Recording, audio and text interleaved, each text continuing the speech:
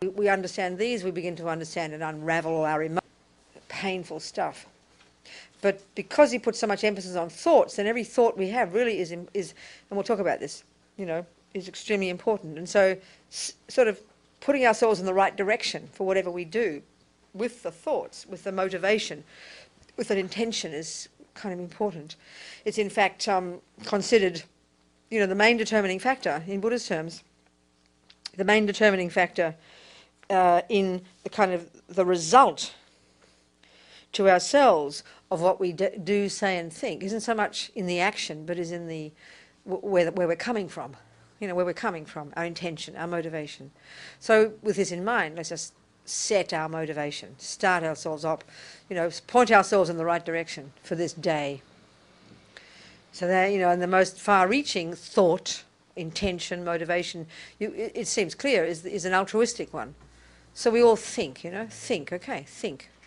I'm sitting here listening to Buddha's ideas about the mind, life, how to work with ourselves, how to deal with the minefield of life, is so that certainly I can take some tools away so that I can develop my amazing potential. And Buddha says we have plenty of this. And indeed, so that in turn I can also be of benefit to others, because we impact upon others all the time, don't we? So for our own sake and the sake of others, let's listen to Buddha's ideas for this reason. So finally, the most altruistic is so that finally we can be of benefit to whoever hears us, sees us, touches us, thinks about us, smells us, tastes us, all the little creatures coming and biting our flesh. Thinking like this, and just sing a little prayer that the second part of it expresses that. And for those of us who maybe kind of identify already with being Buddhist, we can remind ourselves of our reliance upon the Buddha, the Dharma, the Sangha. Sangye chedang soke chognam la jangcho badu dagni kyab suchi dagi chenyen gi pesonam ki drola penche sangye drupha shog Sangye chedang soke chognam la jangcho badu dagni kyab suchi dagi chenyen gi pesonam ki drola penche sangye drupha shog Sangye chedang soke chognam la jangcho badu dagni kyab suchi dagi chönyen gi personam ki drola penche sangye drupha shog.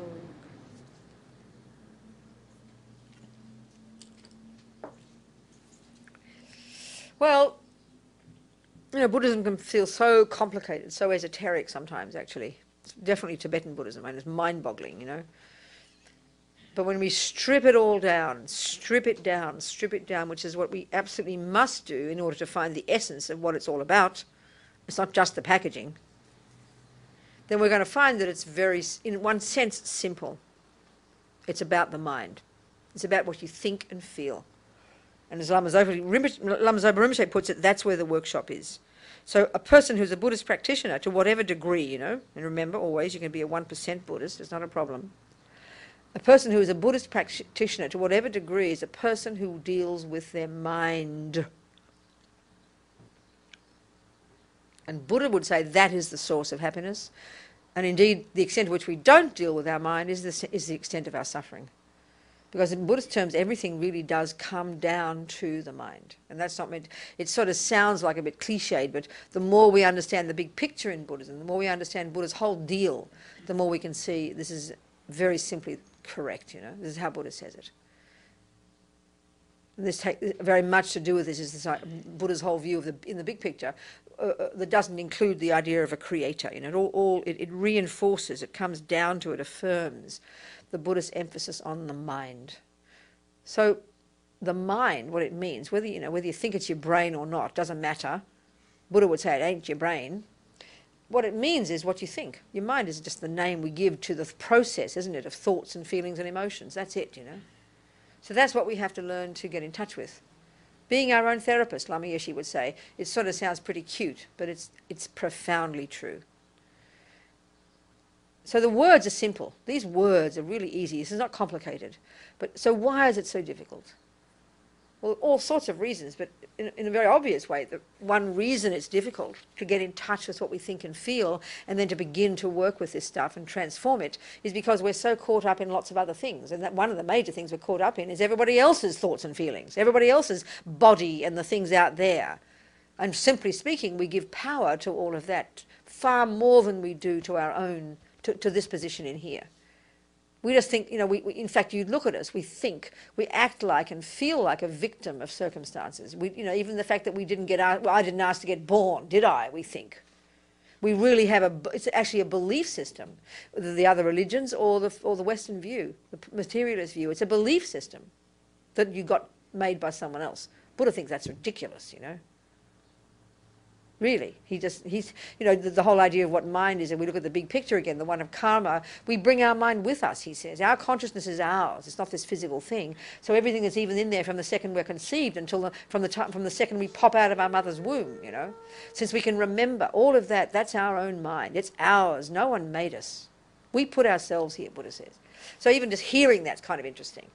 But the implication of that right now is that what is in here, in Buddhist terms, is the source of my suffering and the source of my happiness. It is not the other person, it is not the weather, it is not the food, it is not George Bush, it is not the politics, it's not anything out there that is the main cause. This is the crucial point. Again, even if we don't go deeply into the teachings on karma, which is where all this is articulated, laid out, explained. The thing to get, to begin to understand, and it's very empowering, this is the point, is that what is occurring inside me is the main determining factor in my happiness and suffering. I mean, that's quite a potent idea, you know. And it's not what we believe right now. We really believe it is everybody else that is the reason I'm happy, the reason I'm suffering. It's just, you know, and it's not just something that's taught to us, and it's not just something that is the basis of the way this world works, but it seems intuitive within us, doesn't it? Therefore, it seems the truth. It seems the truth. And that's why it is so difficult. The words are simple, that what occurs in here is the main thing. But why it is difficult to believe it, basically, to actually give credibility to that, and therefore to act upon it, is because everything else seems so real. And Buddha would say it's because we've practiced the other view to perfection. We've brainwashed ourselves, he would say, in the other view, in the view that everything out there is the source of my suffering. Everything out there should change, then I'll be happy. Everything out there should change, then I'll not suffer. I mean, you check our lives, you check everybody's experiences, you check the way we talk, you check everything. This is just assumed. And this assumption is what Buddha argues with. So like I said, the words are easy, but when it's fighting an instinctive assumption, that's what makes it difficult.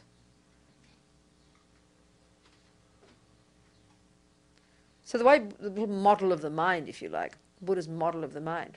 It's interesting. You know, he talks about, on the one hand, we have it's quite, again, seemingly simple, right? The components of this consciousness, this mind of ours, this personality, if you like. The word personality is simply another word for your thoughts and feelings. That's all. That's all it is, right? You think about it. Your tendencies, internally, your internal tendencies. So a simple way to look at the components of these, in Buddhist terms, you've got positive, negative, and in neutral states of mind, or tendencies, thoughts, feelings. Positive, negative, and neutral. It's very simple. We could think it's simplistic because we make it so complicated in all our various psychological models in the West. We give all these endless names and new ones are being invented every day. But it comes down to it, you know. In Buddhist terms, you've got the positive, the negative, and the neutral. The simple function of the positive ones is that they're the source of your happiness. The extent to which you have love and kindness and happiness and joy and contentment and fulfillment and generosity and patience, all the positive states of mind. We all know those words. And we all know, we recognize them as good. When we hear those, when we know they're in here or when we get them from other people, we recognize them immediately. That's good. We hear about a generous person and we think, oh, isn't that nice? We hear about a person who's kind of, you know, fairly content. Isn't that nice? We don't think, how revolting, you know. I don't want that. Then we hear the other words, very simple again, really. Anger, jealous, fear, depressed, angry, resentful, bitter, low self-esteem. We know they're the horrible ones. We just know it instantly. So this is what Buddha talks. This is what he's dealing with. It's as simple as this. So clearly, if then the negative ones are the source of our suffering and the source of why we harm others, and let's face it, we know that pretty much, then clearly we have to identify them and then work with them. Because Buddha would say they're not at the core of our being. This is a crucial point. It's sort of Buddhist philosophy, but don't hear it as something rarefied in the sky that you have to learn just to learn, you know. It has very profound experiential implication, which is the point of all of this stuff. The negative qualities are the ones that are painful, you know, that are just the having of them is the source of our pain. Therefore, the source of why we harm others, you know. When you're profoundly depressed, you're not much use to others, are you? When you're very angry, you know, you're harmful to others. But the first thing to recognize, and in the wisdom wing and the compassion wing, these two wings that Buddha says a bird needs, wisdom and compassion, the wisdom wing is what we're talking here, working with yourself, putting yourself together. Then you can be of benefit to others. So this model of the mind, simple, fairly simple. One of the terms Buddhism uses for these negative states of mind, interestingly enough, is the word delusion. And we've talked about this many times. The word delusion, which is kind of very precise. That we're delusional, Buddha says. And so one of the functions of these unhappy states of mind, and I think it's not too difficult to see this, and we'll talk about it, one of the functions of the unhappy states of mind, the negative states of mind, is to cause us literally to be out of touch with reality. Quite simply. For that 5 minutes that you're angry, for that 10 days that you're depressed, you're not in touch with how things really are. And we can sort of see this, but it's got a very strong truth to it. The more you're angry, the more crazy, the more delusional you are, the more you're convinced, you're more paranoid, aren't you? You're paranoid, you see all these monsters out there, you believe he's really this horrible person who really did do that thing, who is the cause of your suffering. And you know 10 minutes later when you calm your anger down, you're a little bit embarrassed about the big song and dance. When you suddenly, the depression, if it does, and some of us have it lifelong, let's say when the depression suddenly lifts, oh, it's like a new day, isn't it? Things look different, you know. Wow, look at that. That's a really clear indication of this quality of delusional. I mean, we'd be insulted if someone said, you know, you're delusional. We would be very hurt. But this is really the point that Buddha's making, psychologically speaking. And this is the source of the suffering and pain. And Buddha would go very deeply into describing this delusional characteristic, the function of this. So the root delusion, as this little model talks about, the root delusion, the mother of them all, the source of all the others, the Buddha calls it ignorance. In Tibetan, ma rigpa, unawareness. The ma is the negative, rigpa is awareness. So it's like a primordial, constant, instinctive unawareness, ignorance of how things really are, who I really am. And again, in Buddhist terms, that's quite specific, this ignorance. But speaking colloquially about it, it's known as ego grasping, self-grasping, and the way it causes us to feel, because it's there all the time. It's beneath everything we ever think and feel, even the positive thoughts and feelings. It's constantly there. Sometimes very loud, most of the time just assumed. Therefore, extremely hard to see. So its function is this one of grasping. So, you know, when someone insults you or hurts you or something shocking happens, that fear that arises, right, that panic and fear, that's the symptom of this ego grasping.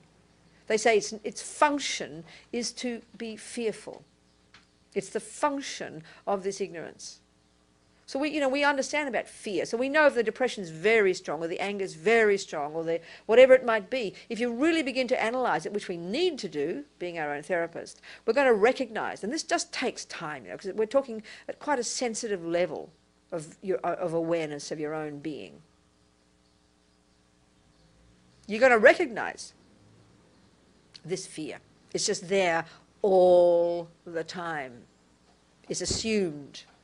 And another way of describing how this fear functions is in terms of there's this little me here and all them out there. You know? And the more strong the other delusions, the attachment, anger, depression, anxiety, jealousy, you name it, the more strong they are, naturally the stronger this fear, the stronger this sense of this I, this grasping at I, and this sense of separateness from others. These are very key things in Buddhist terms, We're being very precise here. In the same way that when we talk math, you're not just being wishy-washy, you're being precise. You've got to know what's 7, what's 2, what's 5, what's multiplied, what's subtract. That kind of precision is the type of precision that Buddha uses in this type of discussion, which is unusual because we don't think like this in the West. We think of it as very spacious and la-di-da, and everybody can think whatever they like about all these things. But the Buddha's view is that very precise. Each word I'm using here is like math, in the sense that it has a clear definition, has a clear function, and this is the basis, this kind of clarity, this understanding is the basis of one's being one's own therapist and one's capacity to change oneself.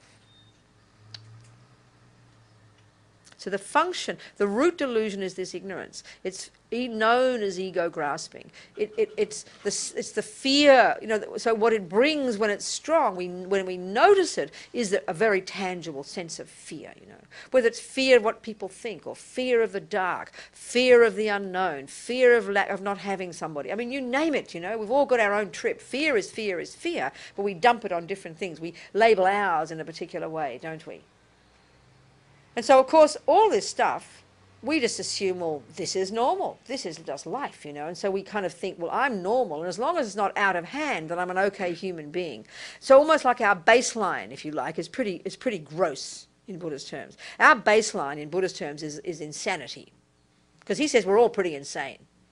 And we use that term in the West. He didn't have that term then. But this is exactly what Buddha is saying, that the very having of this ego grasping, which defines us virtually at the moment as a sentient being. And therefore the having of the voices of this ego grasping, which are the other delusions, attachment, anger, pride, jealousy, depression, you name it, that just the having of these, which we think, oh, it's normal, he says, excuse me, it is normal insofar as we've all got them, but his view is that they are completely unnatural. They do not belong, and we can get rid of them. This is the point that Buddha is making. So you become your own therapist in Buddhism. What you're trying to do is get rid of all the junk, get rid of all the ego grasping, all the anger, all the pride, all the jealousy, all the depression. Doesn't matter how long it takes. But this is your goal. So, if you go to your therapist now and say you'd like to do that, they think you're they think you're completely insane and put you on a pill, You're a megalomaniac. Don't be unrealistic, they'll say. That's insane. You're completely out of your head. But hear the words. This is the point that Buddha is making. So the word nirvana, cutie, lovely heaven somewhere. No. The removing of all this junk, that's what nirvana is. That's what he means. He uses that word, The trouble is for us, hearing Buddhism, because it's couched in religious terms, it's known as a spiritual path. And because in our culture over the centuries we've totally separated psychology, philosophy, spiritual, haven't we? They're completely separate things now. So we've split them up in our heads. Well, for the Buddhist approach, there is no contradiction between philosophy, psychology, religion, way of life. They all are various, just different ways of seeing the one integrated package, This is definitely the Buddhist view. So the job of being a spiritual practitioner in Buddhist terms, the job of being a religious practitioner, you name it, is to do this job. Why a person goes off, let's say, to be a meditator sitting in the mountains for 30 years, why a person goes off and decides to become a monastic, it's not just to sit there looking holy with your hands like this looking at Buddha, Being religious, as we vaguely think, is to be your own therapist. Is to know deeply your own mind. Why you go off to the mountains for 30 years isn't just to have a vision of God. They don't talk like that. It's to completely unravel to the subtlest degree this mind of ours. Totally ridding it of the nonsense, thus discovering the qualities of the clarity of the mind, the natural innate clarity. Hear the words accurately, not as some trip. Clarity, wisdom, joy, love, you name it. So just hearing this, it's quite empowering. It's quite amazing, you know. And once we can have some confidence in this process, then no matter how long it takes, it doesn't matter, because once you're on track, you don't care. You know when you're 5 years old, it's going to take you 20 years to end up like Michael Jordan. Well, he's probably retired by now. I don't know who the latest one is. Who's your synonym of basketball these days? LeBron James or Kobe Bryant. Kobe, okay. He's become a good boy now, has he? I thought he was he was used as an analogy for naughty boys. Okay, Kobe Bryant, okay. So it's going to take, the thing is, once you know you're on track, once you know you've got the right method, whether it's making a cake or becoming a Buddha, once you know you've got the method, then you've got some kind of patience, haven't you? So why we're mostly in a state of panic? Because we don't think we're on the right track. And and we think that happiness is hit and miss. We don't think there are methods for getting happy. We don't think there are methods for suffering less. We know there are methods for making cakes and becoming like Kobe Bryant, and we know it takes time. So we're prepared to be patient and have long-term view and keep our eye on the goal. But in normal worldly terms, we don't have this view when it comes to happiness and suffering. It's just like hit and miss, isn't it? So the Buddha would really say our minds are riddled with a whole lot of misconceptions. He's disagreeing with so many of the assumptions we all take as the truth in this materialist world of ours. So, it's worth listening at least to what he says and then giving it, thinking about it to see if there's something reasonable in it. And then, so if one does make a commitment to oneself, to use Buddha's methods to help yourself get happy and be of benefit to others, then you begin to calm down. You begin to kind of recognize your junk, recognize, you're full of delusion, you're depressed, you're angry, you've got all this rubbish, but hey, it's cool, I'm working on it, Just like when you're 5, you can't hardly pick up a ball, forget about sticking it in the hoop. Because you have the picture in your head of being like that in the future, you're on track, you're prepared to, work for it. But when you just think it's hit and miss, and there's no method, of course you're in a state of panic. You see the point I'm making?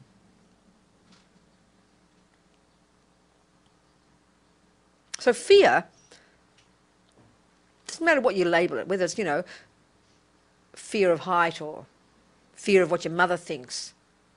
Doesn't matter, We all recognize fear. We use it in a very broad way. But in Buddhist terms, it is the function of this primordial ego grasping, which is the defining characteristic of what Buddha would say of being in samsara, which is the exact opposite of being in nirvana.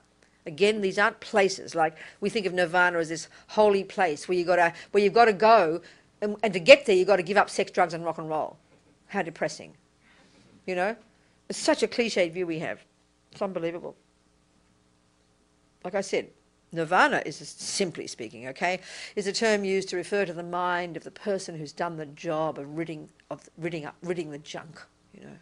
Samsara is a word that refers to the mind of the person who's caught up in the junk.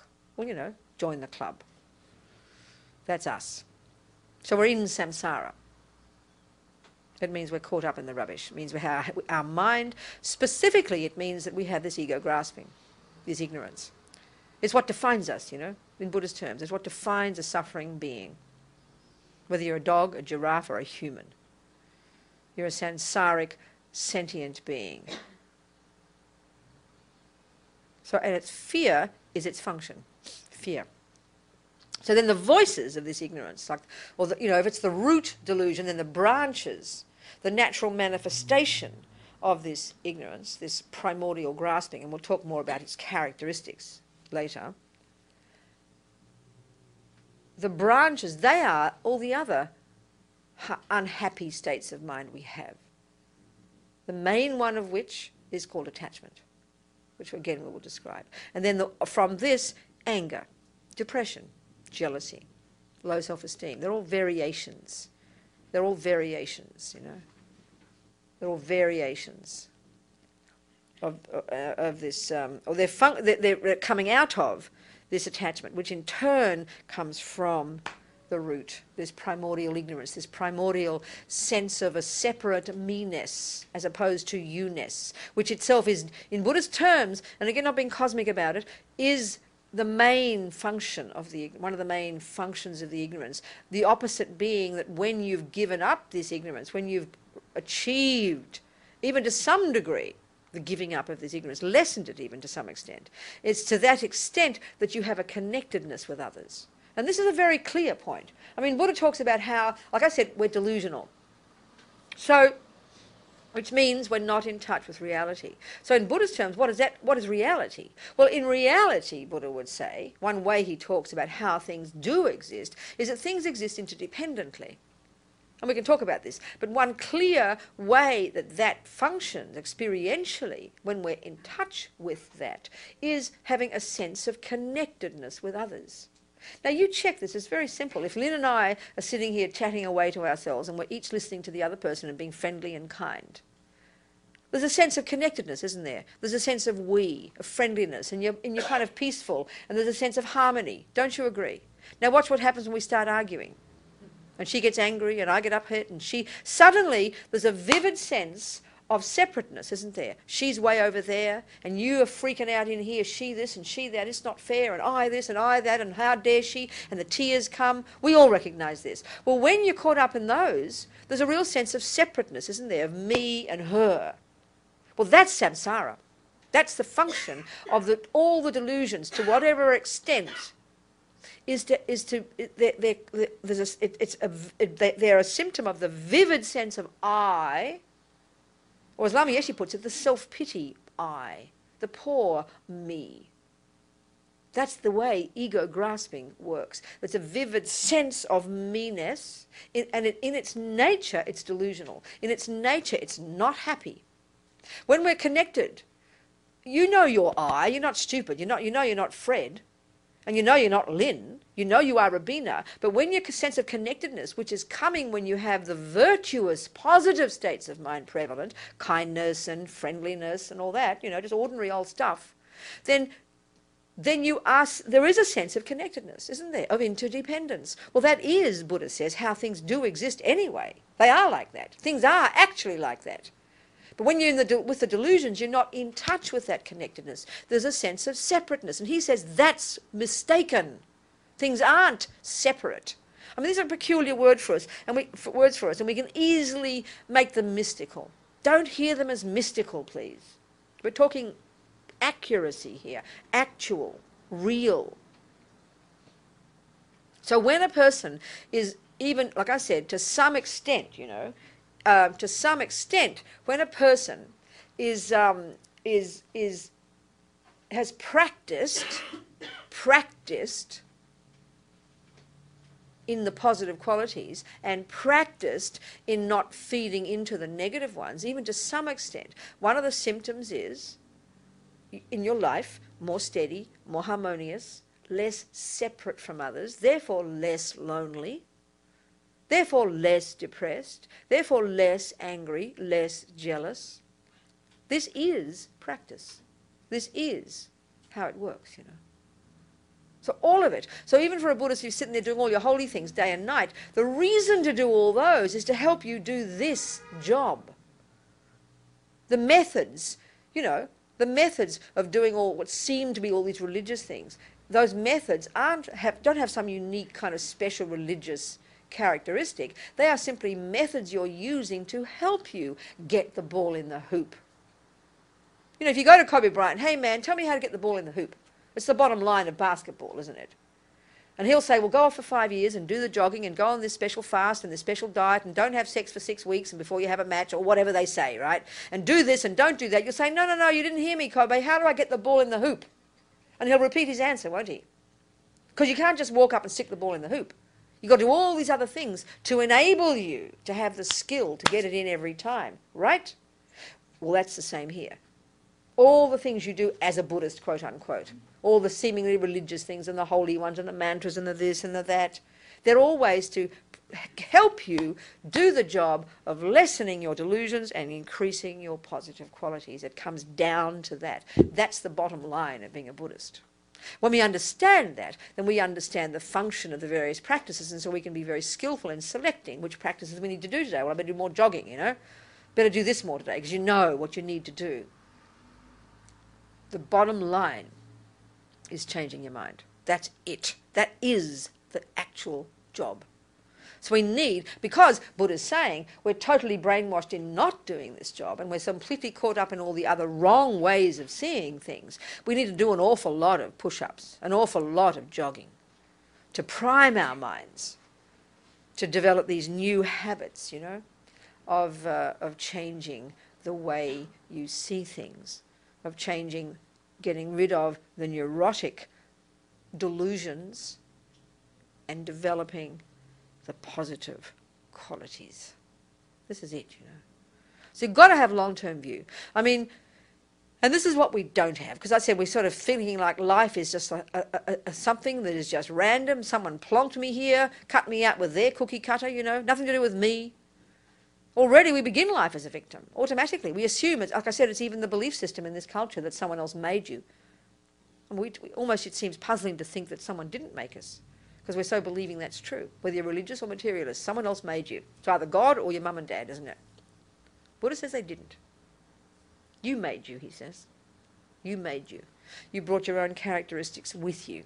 So this is a leap for most of us, maybe, the idea that my consciousness and my mind existed before I was in my mother's womb. It sounds pretty cosmic. But, you know, all of Buddha's big picture view is all based on this assumption. So you take it as a hypothesis. You don't have to believe it, swallow it whole, you know. You take it as a hypothesis. But the implication of that is that what's in here is yours, and therefore that you can change it. This is the point, you know. When you've got this in your mind, you get some confidence to bear the pain. So, you know, so what, you know, so then one of the approaches in Buddhist terms to dealing with the suffering that occurs, like the depression, the fears and so on, the anger, whatever it might be, there are various approaches, okay? One approach is you deal with the very thing itself, looking into it deeply, understanding it, unraveling it, understanding how it functions, understanding its nature very well. That's necessary, very necessary.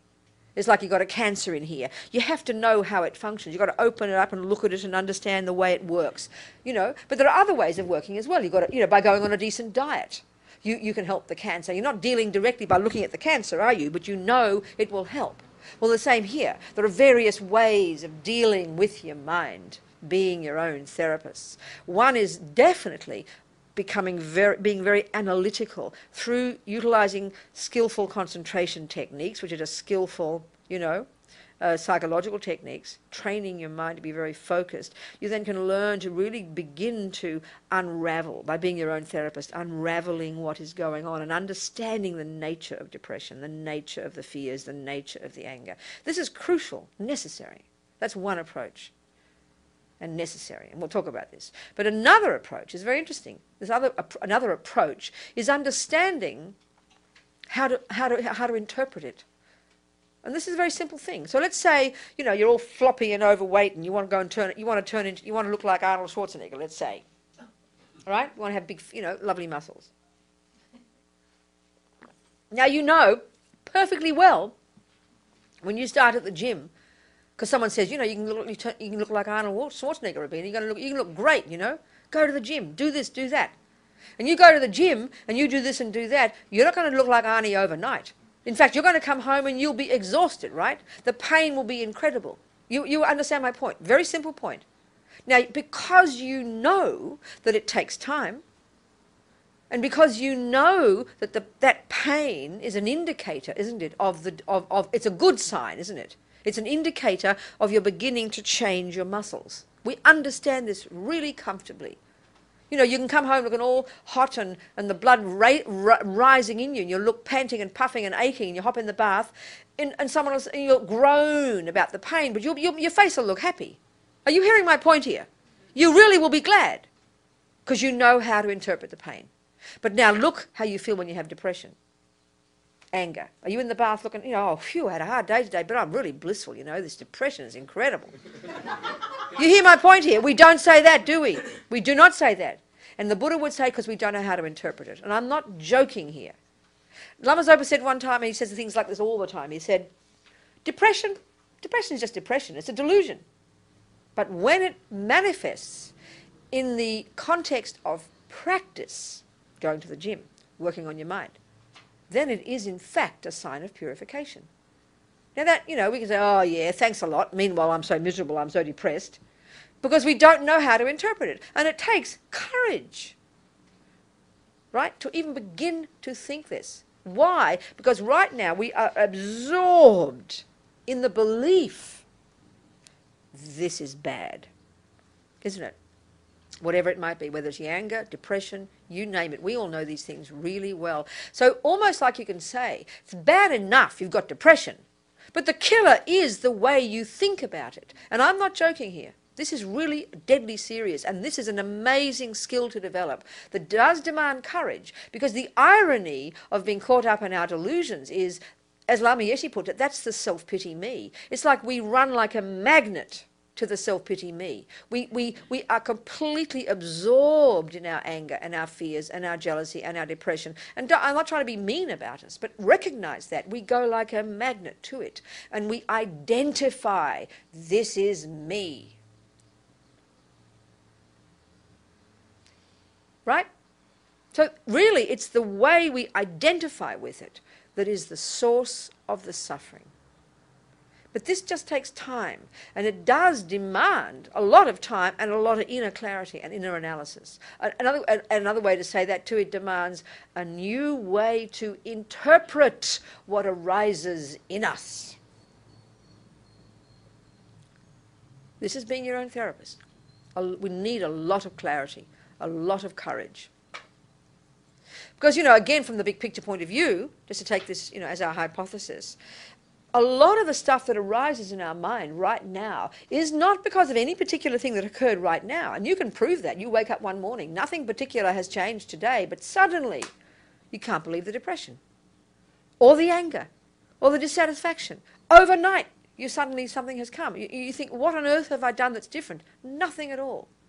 So the Buddhist explanation of this is that it's because our consciousness, think of it as this river of mental moments that goes back and back and back and back and back before mummy and daddy. This is the fundamental Buddhist view. Consciousness is not physical. It's not coming from mummy, daddy, God or someone else. It is not random events.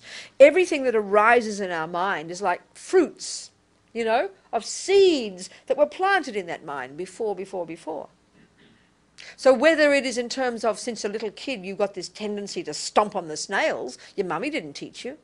Well, where did that come from, Not out of the sky, because you brought with you in your mind, in your consciousness from past practice of it, a tendency to harm. I remember reading about Jeffrey Dahmer years ago, that serial killer years ago. And he was interviewed in a film. And he said since a little boy, he remembers, it's strong, instinctive wish to harm creatures, to torture them and harm them. Now in the West, because we have no answers for this in the West, right? No, and no one has begun to contemplate where this comes from. Because and Buddhist view is because if you assume that Jeffrey Dahmer, let's say 2 years old, the 2 years and 1 day or 1 second before that, he didn't exist.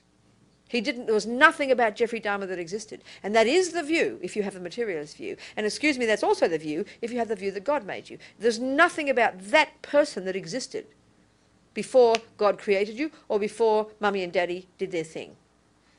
The Buddha disagrees with this. And to even hear as an explanation for why we have these seemingly random rising of things inside us, it's helpful, at least, as an explanation. Don't have to swallow it. Take it as a hypothesis. But the Buddha's explanation is that from the first second of conception, you come as a package already. All the imprints in your mind, the tendencies are there, Many, many causes and conditions that bring it about. But the simplest way to think about it is that your consciousness is a river of mental moments that goes back and back and back and back and back. And so in day-to-day way, what arises seemingly randomly is a seed that was planted who knows when, that now the time has come and it's suddenly popped up, and it's called depression. It's called anger. It's called, whatever it's called. Or the happy ones too, the same thing. You wake up one morning and you're depressed for 6 weeks and suddenly everything's cleared, finished. You don't know why. It seems random, right? Well, the Buddha's explanation, it goes into quite deeply from the point of view of karma, but just to even take it as an idea. At least you know, it's an explanation for why you have these seemingly random risings of so-called happy or unhappy experiences, you know. It's the seed was planted in the past, and then it ripens now in the present.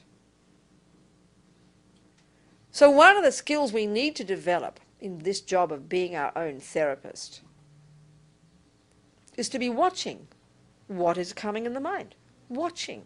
It's my mind, you know. I've got to know it really well. And this is part of the problem too. In our culture, we don't think like this. We just take this assumption that I'm made this way and I'm just plonked on this earth and you just got to do your best. And so, you know, when it gets that bad, you better go find a therapist, you know. We don't even look at our mind until something goes wrong. That's really pretty gross. We understand very well in the Western world, if you treat everything this way, you're going to be in big trouble. If you assume your car will work until it goes wrong, you're in big trouble. But we understand you have to be aware of what's going on and then you maintain it. You have to be familiar with it a little bit and how much gas is there and how much this. We understand this when it comes to everything. When it comes to our body and health. We're intelligent, you know. We understand the future. We understand the consequences of our actions. If I eat rubbish now, I'll get sick later. This is not a problem for our mind. But when it comes to emotional stuff, we don't apply the same logic. But that is the logic Buddha applies to the emotions. Just as you know, if one day suddenly, you know, you start, you know, getting something in your face or you get pain in your abdomen, you can often trace it down to the food you've eaten or the way you haven't done this or that. You can trace it, you know. So because of this we learn, and so we adjust our behaviour. We change the way we are to stop that future symptom. Well, that's the approach in psychological terms. So, okay, the one thing I'm saying here is that what arises in our mind, in our emotions, isn't necessarily due to something you did yesterday. So depression is a very classical example of this kind of thing. It can be the strong ripening of some past karma, you know, that has nothing to do with your present life. So therefore, the way to see it, and of course it is difficult because the impulse is to identify me with that I am depressed. We become completely absorbed in it, right? We believe it's true, we believe this is me, this is everything, and we see everything through that filter. Well, this is why, then it's sort of like, that's bad enough, and then almost like you get depressed about that.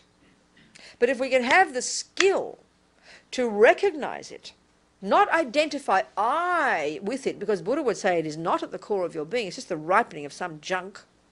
So like you watch it real carefully, it's like a pain in your knee. If you're really skillful, you don't walk around every day having mental breakdown, identifying yourself as a complete wreck because you've got a pain in your knee. But if you know it's just something that's there, you learn to deal with it, you learn to adjust to it, you don't have to tell everybody about it every 2 minutes, and you just learn to live with it. You have a skillful attitude towards it. That's the same here. Because sometimes it's just the very seeing it in this way actually is a powerful method for finishing it. It's got its own life. It's got its own run, you know. There's a certain amount of gas in the tank, and you allow it to run itself out. And having this attitude already can helps lessen the pain of it, keeps you afloat. You learn to live with the pain because it's just how it is, and you just continue your life. You keep on track with your life. You don't get thrown by this depression. It's difficult. I'm not saying it's not, but this is the approach, you know, one of the approaches. And then slowly, because it's impermanent, you put a certain amount of gas in, you're going to get a certain amount of mileage, aren't you? And every day you live, you keep driving and driving, you know your tank's getting less and less. Well, the tank of your depression will lessen and eventually will run out, which is why one day you'll wake up and it's all gone. Oh, wow, look at this. Life is normal again. Because the tank ran out, your depression finished. So you can say that the suffering of the depression is bad enough. The suffering of the knee is a hassle, you know, it's a pain. But the identifying with it and the moaning about it, I'm not being mean about it, please, it's tough. But the over-exaggerating of it, the absorption into it, the going on and on and on about it, it's like it builds it up. And that anxiety and those fears and that unhappiness, this increases and brings that pain and then brings more pain. Because in Buddhist terms, the way we see things, which is our mind, is totally intimately connected to the body. We can see this all the time ourselves. A person who's got a more happy attitude towards things doesn't suffer so much. When you're anxious, your body is more tight, therefore you cause pain in your body. When you're not anxious, you're more relaxed, therefore the body is more relaxed. It's sort of so logical, it's embarrassing, really, the relationship between mind and body. So the one point I'm saying here, one technique, if you like, because all these are techniques, they're ways of seeing things, because we're talking psychological techniques, is to interpret the depression, or whatever it might be, in this way. So in other words, another way to say it is learning to identify it and then to separate, if you like, the positive me from it. Not living in denial of it, but not identifying with it. This is a huge one, because this one of identifying with it, this is the function of ego. So the same thing when things go well. And there's no pain, no depression. Wow, I'm so happy at last, life is so happy. And what you do is you grasp at it, you identify it as the truth. And then what happens when it changes, because it will, because that's the nature of samsara, you become devastated. So whatever it is, whether it's happy or suffering, we identify with it and we grasp at it and we see it as permanent. Therefore, we don't think it's going to change, and we frantically, like a junkie, depend upon it. So if it's the happy one, we get completely hysterical and overexcited. And then when it's the bad one, we get completely, the down part of the bipolar, and we want to go kill ourselves. Do you see? So we've got these wildly extreme up and down responses to what is arising in our mind, in our life every day.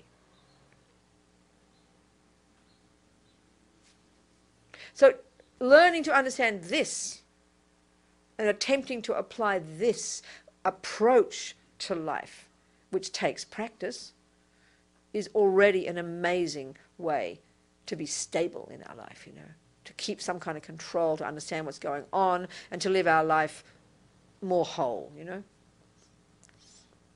And we can say here, in this way we cling to the up and cling to the down, this is the function of attachment.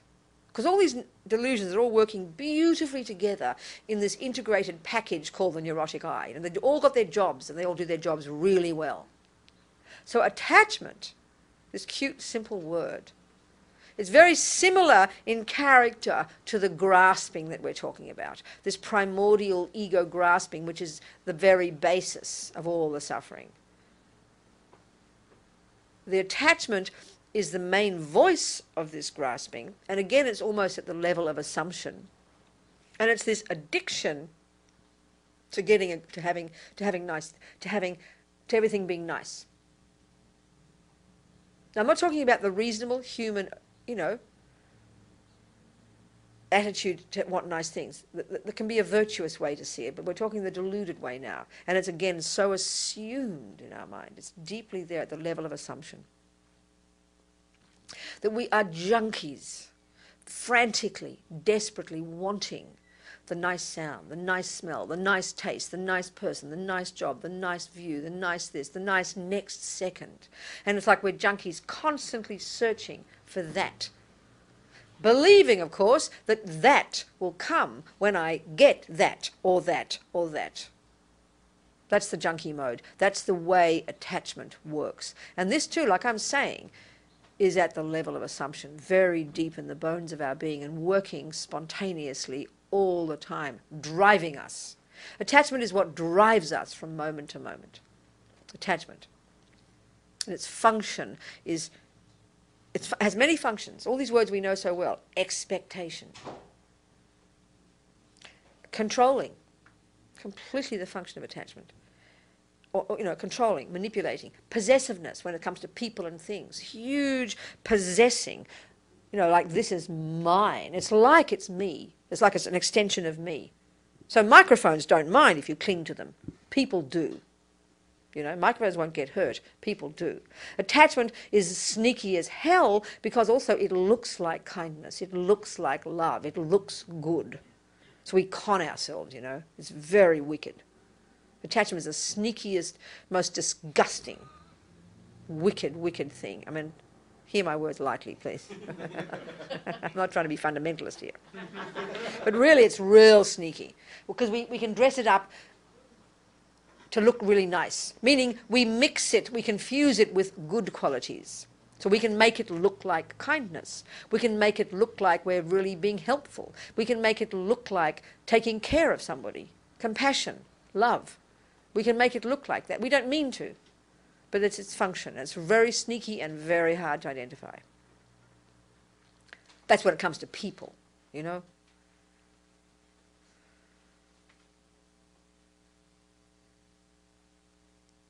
So in relation to, you know, the me and the depression or whatever it might be, attachment, its job is to have this, you know, is to be the assumption that something must be wrong if there's depression there. I must be bad. It is no good. It should not be this way. Do you see? We have that very deep, that assumption's very deep. This is wrong. It shouldn't be this way, we think. Well, it's not true. Who says? Sure, it's not happiness in the conventional sense. But the stronger we have the expectation and the assumption that it shouldn't be this way and I should feel good, then what do except beat ourselves up? This is bad. I'm bad. So all the different delusions, aversion, attachment, they all are playing, like I said, this perfect little role in making the whole of me walk through life, you know, in terms of suffering. So we've got to identify all the bits, you know. See how they see what their job is. So of course all these delusions are functioning alongside the virtuous ones. I mean, if we were just pure attachment and pure depression and pure jealousy, we could, there wouldn't be such a person. There cannot be. Or they'd be pretty intense. You'd be a lion. You'd be a tiger. You'd be a really ruthless being who'd rip the guts out of buffaloes for breakfast, eat people's blood. You know, you'd be a vampire. So at least we can see, you know, we've got these parts of us, and they're the ones we have to become familiar with because they're the source of our pain and the source of why we harm others. We have to identify them, know them deeply. But we have to acknowledge, you know, the virtuous qualities, because they are the ones we need to develop. They are the ones we need to identify with, because they are the ones that are at the core of our being. This is Buddha's deal. He says the positive qualities are actually at the core of our being. They are the ones we should be identifying with. But the trouble with ego is, which is all the junk, we just don't even notice them. We don't give them any credibility. Someone says, oh, you're such a nice person, you're this and you're that. Yeah, come on. You know, you go back to the default mode of thinking you're a creep.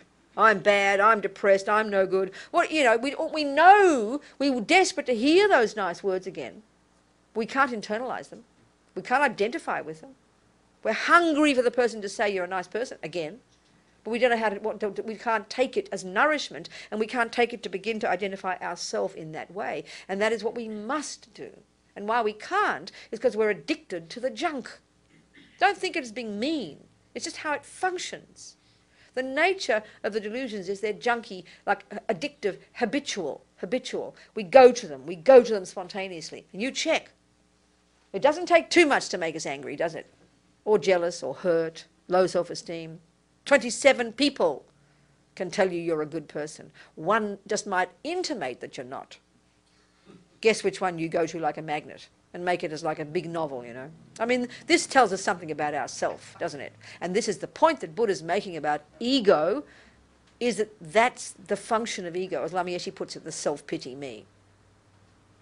I mean, we all recognize this. We've all heard this a million times in all the pop psychology, and from Jung and Freud and all the rest in various ways, but this is coming straight out of Buddha's mouth 2,500 years ago, okay? This monk. This is just an American-Australian way of talking Buddha's stuff, you know. Every word I'm saying here is not made up. I'm talking exactly Buddhist, accurately. If I'm not, you should throw me out. I'm being inauthentic. So Buddha's pretty cool, you know, how he talks, isn't it?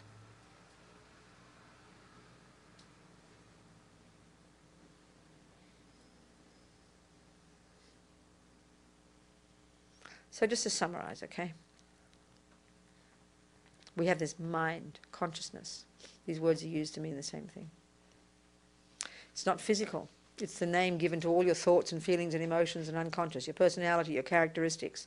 This is not your physical. It depends upon the physical, depends upon the brain. Clearly it does, but it's not the brain. It's not the body. Number two, it doesn't come from anyone else, and this is a fundamental one to really get our heads around. It doesn't come from mummy, daddy, or God, a creator. And it can't come from nothing. It's got its own continuity. And then whatever arises in it is, if you like, a fruit ripening from a seed you've planted in it way back when. Then, the other thing we've talked about is the components of it. We can say there are positive, negative, and neutral. Forget the neutral, we've got the positive and the negative. So the Buddha's view is the positive ones are realistic, are spacious, are harmonious, are in the nature of peace, are in the nature of happiness, and are at the core of our being. They are who we really are. And that what's preventing us from identifying with that part of ourself, from being that, is the presence of the pollution, which doesn't belong, which is like additive. And that's the delusions. They're liars, misconceptions, they're in the nature of fear, they're painful, and they cause us to harm others. So the job then, this is what we're talking about here, this is the wisdom wing, the job then, from this point of view, is to identify the negative states of mind. So it's a bit like, that's why it can be a bit depressing to do this work, because we can get so caught up in the negative, we feel like we're increasing our negative, or like Buddha's rubbing our nose in it. But you know perfectly well, like I said, let's say there's some growth inside you, you've got to cut it and open it and look at it. You can't just pretend it's not there. But when you know the reason you're looking at it, the reason you're identifying it, it's not to increase it, but it's so you can identify it, so you can get rid of it. So then you have a perspective. So why you want to get in touch with your delusions is not to make yourself more miserable, is so you can recognize them, so you can go beyond them. So in other words, looking at your delusions is in the broader context of developing your potential. Then you've got courage to do it. So we easily fall into the fundamentalist mode when we get into spiritual paths. I shouldn't be angry, and I shouldn't be depressed, and I shouldn't be this, and I shouldn't be that. Don't misunderstand. Don't use that view wrongly. It's true. You shouldn't. But it is, that it's there. So, of course, it's true the cancer shouldn't be there, if you like, in a conventional sense. But it is there, so we better get to know it, so we can get rid of it. That's the attitude. Then you're courageous. Then you're brave. So we've talked about those so far. And then and one way we talked about is one of the simple attitudes or approaches, methods for dealing with what arises, is that it's just the ripening of something that was there in the past and has little to do with what is arising in your life now. Therefore, not something to be identified with, but something to be seen for what it is, and then learn to stay focused, identifying with the better part of yourself and keeping on with your life. And the very doing of this lessens the daily pain of it, and then eventually allows it to run out. But if you get depressed about the depression every day, you keep increasing the depression. So bad enough you get angry, let's say. Bad enough, it's old habit, it's okay. But identifying with it as I am this, I am that, that just increases the anger. You reinforce it and you grow it stronger. That's the irony of it. So we have to identify that as, it is real, it's right there. Look at it, the anger. Look at how it harms me, look at how it harms others, but it ain't me. And this is a really important point. It's not the real me. And I mean, in that sense, it's just the pollution. It's there. It causes suffering if you drink the water, but it's not the nature of the water. That's what gives you confidence that you can remove it. You're very cautious with it. You don't drink that water, it'll kill you right now. But you can learn to get rid of it. And that's the attitude, which brings the long-term view, which brings patience and humility. So this is what we've talked about so far. Just a few distinct points. So why don't you ask me a couple of questions about that so far?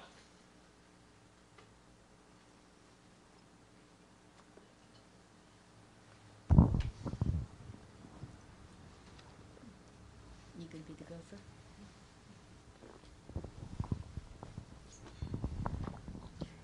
Yep. Yes. The practice involves the repetition of mantras, All this, yeah. which I do, Mm-hmm. and the benefit of it really escapes me. I do it on faith because it's in a foreign language, and it's just a repetition of noises to me, Okay. or sounds. That's like your push-ups. You've not noticed any benefit yet? You haven't noticed that your mind maybe has become more relaxed, or you're a bit more kind, or maybe you see things a bit more clearly now, or you'll get over things more quickly. You've noticed no benefit in yourself at all. How long have you been doing all these little push-ups? Well, in that case, I do notice benefit Okay. because there's the There you burning go. in the muscles and That's... Okay. Very good. The proof that, people who do it, they start developing toward their goal. But with mantras, it's still just sounds. Okay, well, let's look at what just a sound means. Everything is only just something. There's nothing more to anything but other than this, that it's just something. So let's say you did a mantra every day that said, I hate him, I will kill him, I hate him, I will kill him. Right? That's just sound, isn't it? No. It is just sound. Hang on. It is just sounds, but you give it meaning. Yes. Okay. Mantra is just sounds, but there is meaning. That's all. That's all. We give it meaning. The meaning is whatever the mantras are. So if you say, Om Mani Padme Hum, the meaning is love and compassion. That's it. So you're identifying with love and compassion. Honey, there's guaranteed to be benefit. If you identify with, I want to kill you every day, there will be that result. That is exactly how it works. No more and no less. Because everything is only just that. Okay. Everything is a sound that we give meaning to. This is emptiness. You just hit it on the head. That's how things exist. Okay. Do you see the point? Yeah, when You're resisting it, though. What's going on? Keep talking. Well, yeah, when the Om Mani Padme Hum, I understand what it is. Yeah, then? But I don't have that understanding of all mantras. Well, then you just would. Okay. Then So I have to research it, I guess. And yeah, just don't want to go into your secret life of your practice, but another mantra. Give an example of another mantra that you say that you like to say, but you don't know the meaning of.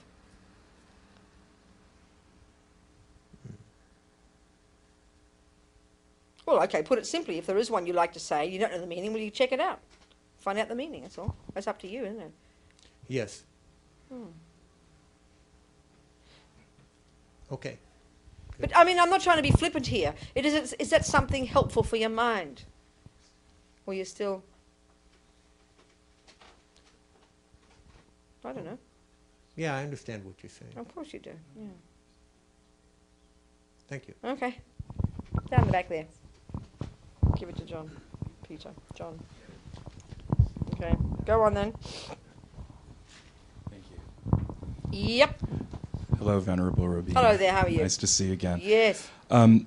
So when you're practicing and you're trying to watch all the attraction and aversion that your mind creates, or it almost seems like when you start that process, it gets worse. That's right. That's the point. Go to And the gym, the pain is terrible. Suddenly you feel like this monster. You see all That's the ways right. in which you're nasty to That's people it, or to exactly. animals or to Oh, this, that, and the yes. other thing. That's right. Can you give any kind of advice just on how to buck up when you're going through this process? Yeah, what I've just been saying now. That Yeah. that's you know why you're doing it. You know that it's a symptom. You know that it's a sign of progress. Right. And that you're identifying with becoming Ani, not with the pain. So you're identifying with the development of your positive qualities. That's what I'm saying here. You learn to identify with the positive parts of yourself, which are the Okay. parts you are trying to enhance by doing this work, which is bringing up the junk even more. But often we think it's getting worse, but actually we've just never noticed it before. That's all. So that's all. That attitude is simply the one. That is the attitude that we have to develop. Does it start getting any better? You mean, does that attitude start to become more easy? Yes. Practice makes perfect, doesn't Okay. it? Yeah. Nothing gets difficult with familiarity. Nothing gets more Okay. difficult with familiarity. So our habit now is to identify with the pain, with the bad, with the awful. I'm hopeless, I'm no good. That's the nature of ego, right? So that Right. does just take time. So like everything, we have to practice thinking that. Buddha actually is an amazing cognitive therapist. Change the way we think. And I'm not joking here. I'm being deadly serious. Do you understand? It Yes. does just take time. But we have to keep hearing it from others and hearing it in the teachings and then remind ourselves when it arises to think that. It just takes time. Yeah. So part of this, in other words, is we've got to have the courage, if you like, to bear the pain. I mean, if I think of some people, I always think of Lance Armstrong. I remember reading in the New Yorker about the level of pain that he experienced in the pushing of his body, in the way he relentlessly pushes. It seemed almost unbearable. But obviously, he's really identifying with the cyclist, isn't he? And Right. therefore, to that extent, has the courage to bear the pain because he sees there's a reason for the pain.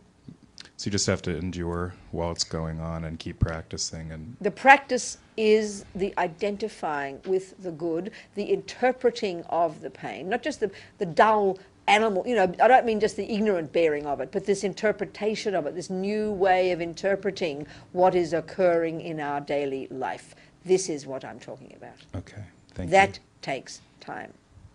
It's like learning a foreign language. It's difficult. Yes, You see, it's cognitive, okay? thank you. Okay, someone else. Okay, over here.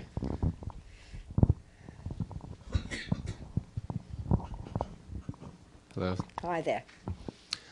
I was thinking about something that you've talked about when you were here in previous times.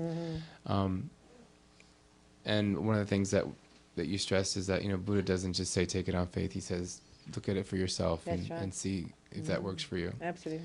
And in many ways, I've been able to do that with looking at how my mind works. But there are certain things that Buddha teaches that I can't really apprehend directly, maybe because Sure. of my nature, the level of what That's I understand right. right Exactly. now. That's right. So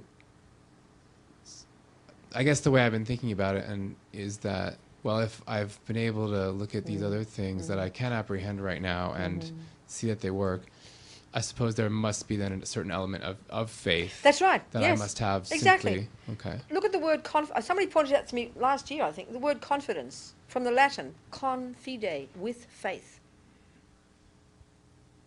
Confidence in something means you've checked it out, to that extent it makes sense, and therefore you're content to keep doing it. So, I can go to Einstein's classes, and when he teaches me 1 and 1 is 2, and even a bit more complicated, I'm cool. When he teaches me equals MC squared, I'm lost. But the same person in the same system, I'm prepared to give him the benefit of the doubt. If so much that so I'm prepared to give the benefit of the doubt to this Buddha and to these lamas who've been teaching me the stuff that they have told me, that I have worked on, that I have verified. So far, so good. Well, that's pretty cool. So far, I haven't found a major contradiction yet. So, it's got to be based on that. It's reasonable. Everything's got a difficult level. But if you deal with it in a progressive way, your confidence builds up, doesn't it? So you're always, in fact, also to say this, the very function of practice, part of the function of practice is the process of verification. So when you listen to your math and you go home and you learn it, you're not just memorizing it. You're verifying it. And it's the verifying of it that gives you confidence. So we keep verifying, and that means experiencing it for ourselves. That is practice. As long as we do that and not just blindly cross your fingers and believe it, maybe you're suggesting that, perhaps, I don't know. What's your name? I don't know if I get your name. Myron.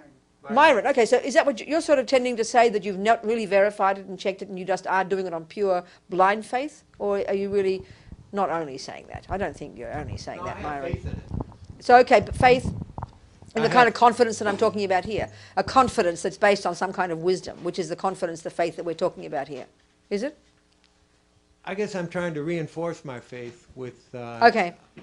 my understanding of things. Okay, I understand. And that's exactly right. That is what faith is. It's confidence based on you verifying for yourself so far that what you're doing works for you, that the result comes. And even, I could say, even this much. Let's say someone goes to the Dalai Lama's teachings, has never heard him before, never heard of anything about Buddhism, but hears what he says, sort of watches him, observes him, listens to other people talk about him. That's good enough to have confidence in what he says, because you can see he's the proof of the pudding, to even some extent. So faith can even just be based on hearing a person who seems reasonable, who seems to be putting their money where their mouth is. That's good enough as a basis for confidence. But that's just a step. It keeps moving. It's not just stuck there. It's a progressive thing. That's what you're talking about. It's the same. So this is really the approach. But always, it's as long as we keep verifying it for ourselves, which is the experiencing of it for ourselves, then we will just progressively, naturally progress further. If it's just holding tight to the fact that 1 and 1 is 2, and then even when you're 70, you think, oh yeah, 1 and 1 is 2 because Miss Smith told me when I was 5, yes, 1 and 1 is 2. I don't know why, but I just believe it. Miss Smith told me. That's a bit fearful. And that's how we tend to think things. It's fearful. But when it's experiential, it's not fearful, because now it's yours. That's the point, with all of it. Whether it's MC squared or bicycle riding or this stuff, And when we understand spiritual practice in these terms, which we do understand when it comes to math, then we will have sanity and we will really progress as human beings. This is the key. Makes sense, doesn't it, Myron? Yes. Okay. Someone else? What time are we having dinner? Lunch? Huh? Yeah, well, it's funny, isn't it? Dinner. In England, the working class would have dinner. We'd have dinner at lunchtime and tea at night. You'd have tea. Yeah, tea is dinner. Yeah, we'd have that in Australia. You have oh, do they? In the south? Dinner in the middle of the day and then supper at night. Oh, there you go, the same.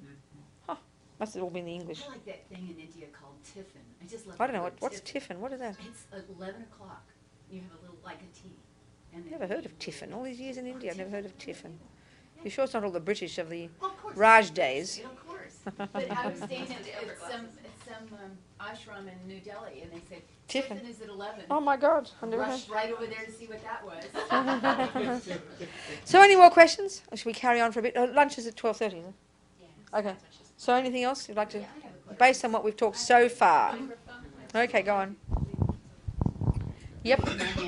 Thank you. Thank you Okay. so much. Talk a little bit about the use of the tool of a psychotherapist or psychotropic drugs when you're trying to take Buddhism on board and, look at your mind. The bottom line in Buddhism also is that you're trying to change your mind, which means understand it more deeply and change it. So therefore you could say anything that helps you achieve that can only be good. It can only be good. So whatever drug that you take that actually helps you, and this is the key point, that actually helps you understand your mind more, then how can it not be bad? How can it not be good? So if it is doing that, so we have to work it out. Don't be fundamentalist about it. Some drugs can just make us more miserable, can bring so many other side effects that it's not worth it in the end. So we have to, make that. But I know many people, Buddhists, who take those depression drugs, right? Because the depression, for whatever reason, karmic or whatever, is so overwhelming, so debilitating, right? You can't function. So then when they take their something, and in Western terms, it lessens the chemical imbalance or whatever it does, which in Buddhist terms is very reasonable because the body and the mind are interconnected. So when those chemicals are more balanced, your mind, which is not the chemicals, but the mind which is interacting with the body, can have a bit more space to function. So you can be more reasonable. So then you can start seeing your mind more clearly and working on it. And eventually you might or might not give up the drugs because you've changed your depression. So the crucial point here is the depression isn't the chemical imbalance, which of course is what we say in the West. But it's just the same when you go to your Tibetan doctor. He'll feel your pulses and he'll check, you got crazy winds there, Robina. He'll say you got lung. It's the word for airs, and they talk in terms of earth, air, fire, water. So when you've got an imbalance of the wind energy or the imbalance of the elements, then the wind energy that is berserk, and so the various delusions that are related to those winds, in this case would be the one of anxiety and all that fears stuff, then that clearly, if your winds are calming down, then the delusions calm down. When you've got a fever, your body's gone berserk, right? So you hallucinate, don't you? Your mind hallucinates because the body and the mind work together. So to do something to enable your body energies to calm down and function better just makes it easier for your mind to function. And then as a Buddhist, from that point, you then start to work on your mind by going in deeply, understanding the depression, seeing it clearly, or whatever, So it's nothing wrong with that, perfectly reasonable. But again, the crucial thing is in how you understand it, how you interpret the depression or whatever it might be. Do you understand? I mean, exactly in the same way that you could say that, let's say you've got a strong propensity to be angry and you notice that certain people, activate that anger in you more than others. That's very reasonable. That's what happens. So for your own sake, you'd keep away from those people. In just the same way that if you have a strong, attachment and the object is alcohol, we all know that you must remove yourself from the alcohol because then your attachment won't get activated so often. So you protect yourself. So you protect yourself because the body and the mind are separate. That the person out there and my addiction, the object out there called the alcohol and my attachment are not the same thing. The attachment is this tendency in my mind. The object is called the alcohol. The anger is in my mind, the object, that person out there, they're separate. So be skillful and give yourself the appropriate physical conditions to enable your mind to work better. That's intelligence. But that's the way to interpret it in Buddhist terms. Not that the chemical imbalance is the depression, or that the alcohol is the cause of your suffering, or that the person who makes you angry is the cause. They're a catalyst. So that's the crucial point, to see it as a catalyst. Then it gives your mind space to do its thing and work better. That's a very intelligent thing to do. Not for the first time. When you were talking this morning, I was thinking that, well, my thing is talking. If Your you've thing noticed is that, talking? That yeah, sounds you've all right. noticed that. Talking is helpful. Well, except telling a story over and over again. This is what I'm hearing again this morning. That telling a story about what we make it real, we reify it. And I'm thinking that even in talk therapy, this can... What's talk therapy? Well, when you go in and you sit and chat with a therapist, and this is how it's going on, and you sit there and you analyze it and stuff, and I could see where, I don't know, it seems to me if the therapist doesn't have a Buddhist point of view, you can be in therapy for years. No, okay, I don't think that's necessarily true. It seems to me you can be a therapist who understands that the stuff that's going on inside you is yours, and that you could say that is Buddhist. But I think any person who is a therapist who really has made changes in their own mind and who really understands that you are you and they are they, and there's a separateness there, and that you've got potential to change your mind. Lots of therapists who aren't Buddhists understand that. You could say that is Buddhist, but lots of people who've done this job can only be a benefit to you. Of course they can. And so, yeah, of course. I mean, the extent to which you learn piano, of course, is dependent upon the extent of the skill of the teacher.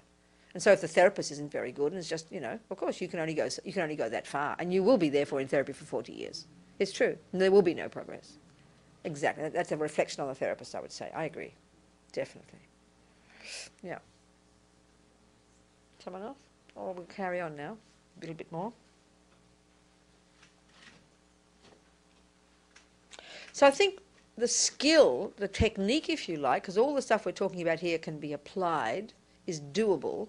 So that the main one of the techniques that we're discussing here that has come from so far what we've talked about is the one of knowing how to interpret your experiences. Just like when you're at the gym.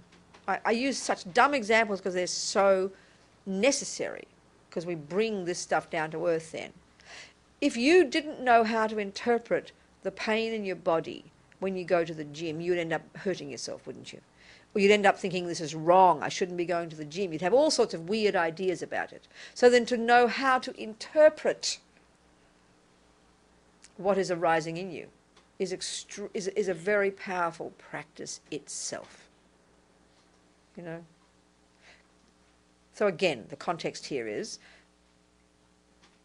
the development. What we're trying to do, the job in hand, the getting the ball in the hoop here, is the developing of our positive qualities. Call it finally nirvana, Buddhahood eventually, doesn't matter, just in general. The goal is the getting the ball in the hoop, the job is, developing your positive qualities. Again, the analogy there is the developing of the healthy body. So what is the obstacle right now is the presence of the too much fat and no muscle, the presence of the delusions. They are the obstacle. So going to the gym, you immediately activate the pain because you're activating that muscle. So here, you're activating, when you attempt to work on your mind, you're activating the pain, you're activating the depression, the anger, the jealousy, the attachment, like crazy, So the first interpretation is, it isn't true that it's getting worse, necessarily. It can't, not necessarily that. It is that you're now seeing it. But secondly, it can also be true that it is seeming to get worse.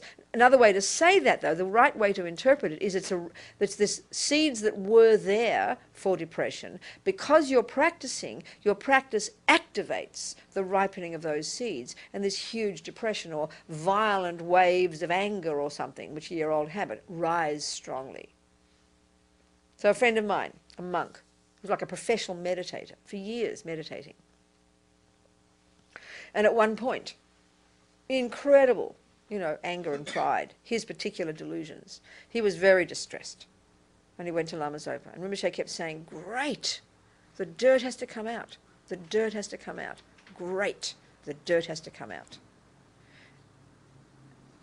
So just understanding just this, I tell you, can make a profound difference to you in your life. Because the fact of the matter is, until we've achieved nirvana, until we've completely cleaned ourselves up, there will be junk ripening all the time. There's lots of dirt to come out. Countless lives of dirt in Buddhist terms. So we've got to have long-term patience, which is the other attitude that's crucial. Long-term patience. So already that's a profound attitude to develop. To have, we're in this for the long haul. It's not quick fix. Long haul. Long-term patience, His Holiness said. He said, I don't want to know about slow, patient, mindful. I want a man of action. Long-term patience. So keeping long-term goal. That's an attitude, isn't it? It's a way of seeing something. And then within that, recognizing the ripening of suffering and the ripening, and that can mean not just the depression, but also, the lousy things in your life, the person leaving you, the car accident, the sickness. These are all symptoms. These are all dirt coming out. They're all symptoms of progress. They're all purification. This is a really huge to have this understanding makes a huge difference in your life. It's the difference between being more depressed or being happy. So another way to look at the attitude that we're discussing here is the very skillful attitude of not identifying with whatever goes wrong, which we have because of ignorance, but we have because of attachment. We're so attached to thinking that happiness is the nice guy, the nice this, the nice body, the nice sounds, the nice smell. So the second that doesn't come, we're freaked out. That's called suffering. That's a misconception. Very simple. It's a misconception. It's the junkie mode. Happiness is when you get the fix, and suffering is when you don't. So the attitude that the rising of suffering and of things going wrong is good isn't meant to be to make you kind of like addicted to suffering. On the contrary, it's understanding where it's coming from. And of course, we're talking the karmic thing here, which is Buddha's view. It's not just random. It's not meaningless. It's the ripening of junk, which is the seeds that you planted in your mind in the past, and thus when a seed ripens, you've just finished that seed, haven't you? Every time the fruit comes, you've just finished that seed. So if it's a lousy fruit, then you're glad. Wow, that's it. I remember this rabbi years ago talking in a conference I participated in Florida on the topic of why do bad things happen to good people. And they have the view of karma. He's a Kabbalah rabbi. They have the view of karma. I mean, obviously they don't call it that. That's Sanskrit. But he said they had an attitude, he always had it from his mum and his family, that, every time something bad happened, every time someone was mean to you, you think, great, one less debt to repay. That's the attitude here. It's an attitude. It's a way of interpreting. And everything comes down to interpreting, how you see it, how you call it, how you label it. This is exactly what Buddha's saying. This is exactly the point that Myron's making. Because this is relative reality. We call it that. And that's how things exist. In the way you name it is what it is. This is emptiness. How you label something is what it is for you. If you label that person a creep, that is what truth is for you, isn't it? So if that is suffering for you, you call it suffering, self-existent, out there, real suffering, it will be suffering. But if you label it good, if you label it the ripening of your past seeds, what a load of junk, aren't I glad to get rid of it, the dirt coming out, you won't suffer. This is not meant to be kind of whimsical. This is applying dependent arising and emptiness. This is applying emptiness. This way of seeing. Way of seeing things is how Buddha says we make things. Myron's point.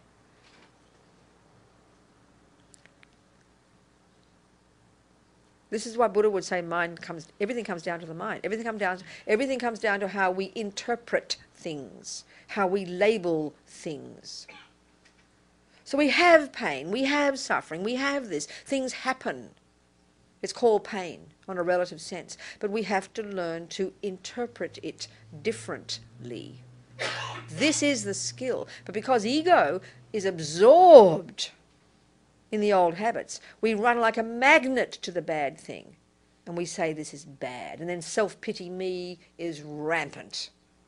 We're absorbed in self-pity me. We want to hear it as bad. We want to tell it to other people. We cannot, because we cannot own it. We cannot hold it ourselves. It is bad, and we have to say it to someone. And we believe self-existently, it is bad that I have this pain. It is real bad. No one understands how much I have to put up with. No one understands. The commonest thing we say is, no one understands. You don't hear me. You don't understand. It's because we have not been able to hold that pain. We have not been able to have the courage to own it. We see it as self-existent bad. We identify ourselves with it. That's the way ego works. That's grasping at things as being self-existent. Out there, in and of itself, it is that. Buddha says rubbish. Nothing can exist like that. Everything is how you label it. So as long as you keep labeling it bad, you're going to keep suffering, baby. But when you begin to label it as, you know, the dirt coming out, you begin to label it as, I'm glad this pain is coming. It's a sign of my progress. Look at Lance Armstrong. Then he is not suffering on those mountains because he's identifying with pure cyclist Lance Armstrong, which causes him to succeed. So seeing it as self-existent means believing it is that. That's the function of this ignorance. The deepest, most primordial function of ignorance is to see something as out there. It is that. And then we hold on to it, grasp at it as that.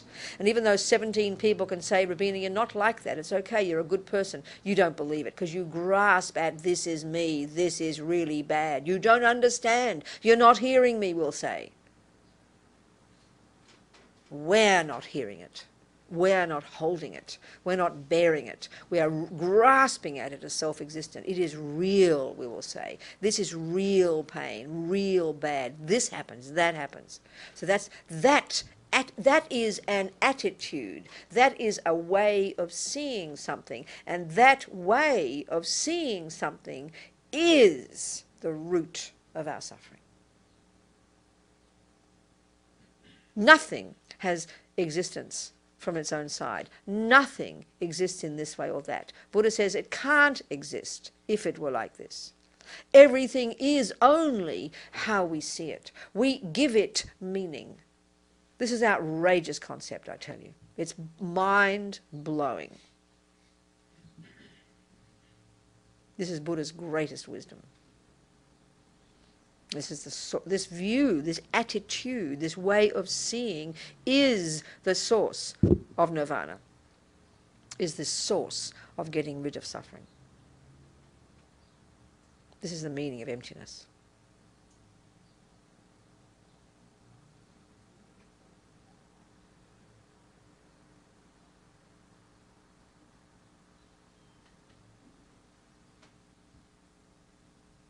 This is what they mean when they say label it. We label it that. We call it that.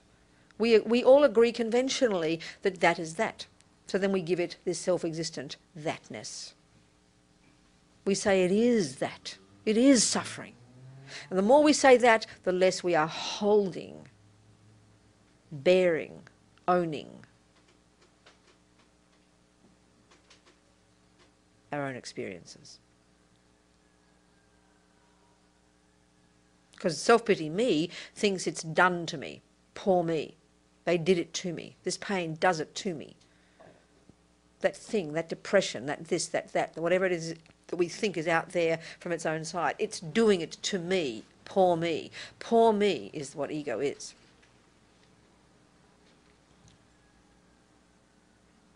Nothing is done to us. We are seeing it that way. It is real in a conventional sense insofar as it's that ripening of something. But then we label it something and we reinforce it by labeling it as self-existent that. So the skill, it is ripening. That is a pain. That is a something. That is a hurt knee. Relatively. We label it that relatively. And it is from grasping at something in the past, which is why it's now ripening. So the way to interpret it now is to see it as, or that's what it means, see it as empty. Means we are calling it that. It doesn't have that meaning. It doesn't have that existence. We give it that existence. We label it that. We label it bad. You just have to call that pain good, and you'll be like Lance Armstrong, happy. Not joking here. This is the technique. But ego wants to see it as self-existent, wants to have, ego is caught up in the self-pity me, that thing out there that is doing this to poor me who doesn't deserve it. This is the voice of ego.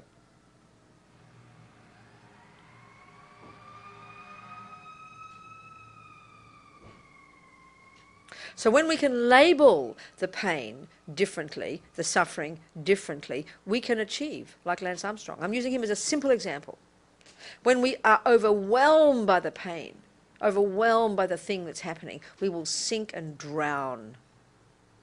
But if we have the courage to see it as good, we will be perky and up and straight and keep on track, living our life, for achieving what we have to achieve. And no one else will even know we have suffering. You look at us now. We wear it. Talk about wear it on our sleeve. We wear everything all over us. Everything just by the way we carry ourselves, the way we talk, the way we walk. We're naked to others. Because we can't hold what arises in us. We can't hold the pain. Emotional pain, physical pain. Because we see it as self-existent. We see it as out there. We don't see it as something that we've created. We don't see it as merely labelled, as just conventionally. We give it that name. We identify with it. So it's obvious. And so, we have to, and we think, no one else understands me. No one else understands what I'm going through. No one understands how bad it is. No one understands how hard I work. It's because we have not owned it. Because we see it as separate from me. Poor me. This is happening to me. They're doing it to me. This is the voice of ego. The self-pity. This is how it talks.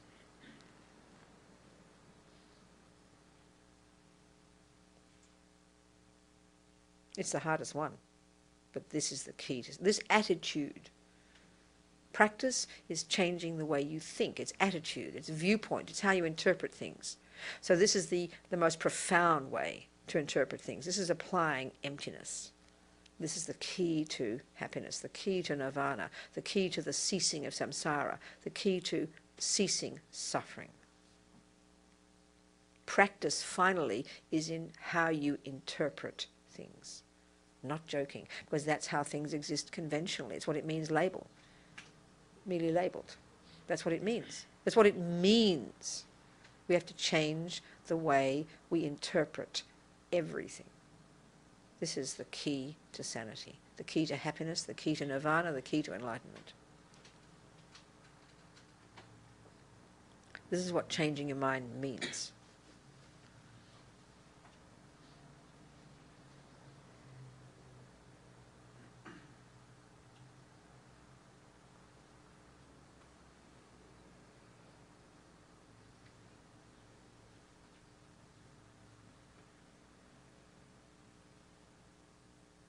So just keep the focus.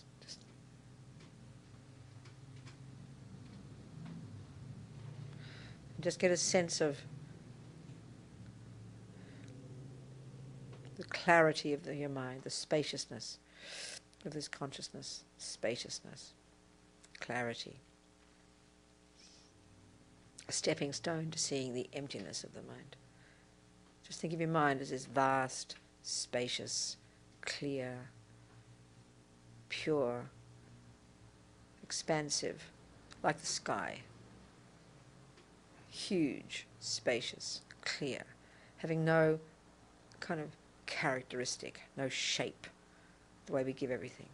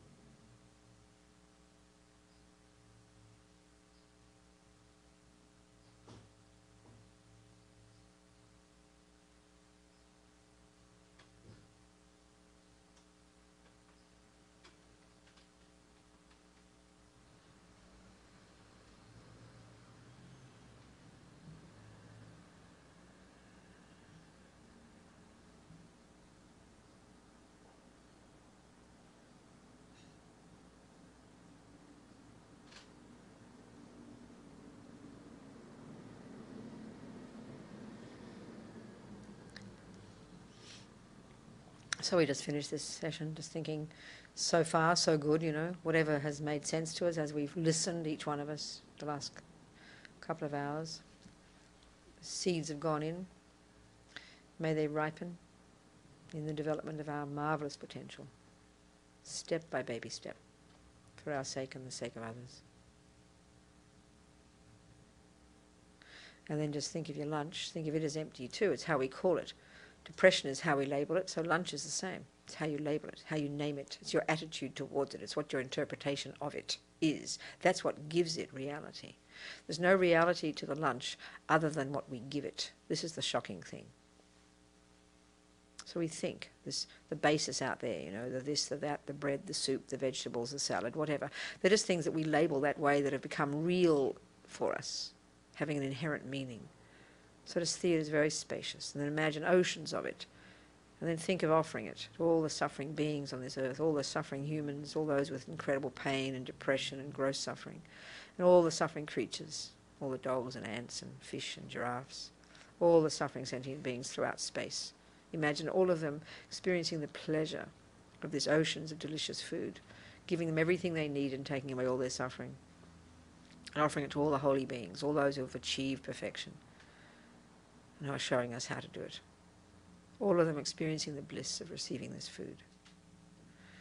Lama Sanghi Lama Che, Dejen Lama Gedan Te, Kungi Jepa Lama Te, Lama Nam La Che Pa Bo. And then, as Lama Zopa says, and I love to say it, once you've blessed the food and imagined offering it, the bigger your stomach, the better. Please enjoy.